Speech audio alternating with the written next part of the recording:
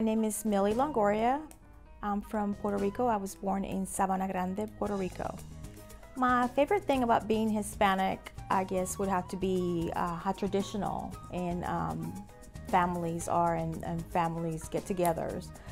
One of the traditions that I have carried through from when I was a child is Three Kings Day, which we celebrate January 6th. I grew up with Three Kings Day rather than Santa Claus because Santa Claus couldn't bring his sleigh to Puerto Rico because it doesn't snow there.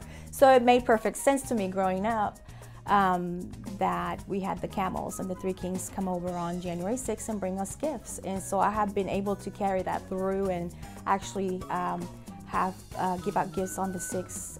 Our family gets together and my grandchildren know the tradition, and it's something that we really enjoy doing.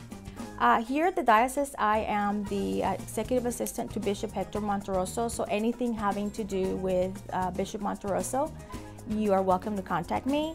I am also the recorder of ordinations. I do all the clergy licensing, background checks, which are due every 5 years, and any licensing as far as clergy that is not canonical resident here to our diocese have to be licensed, and that would be me as well. So give me a call.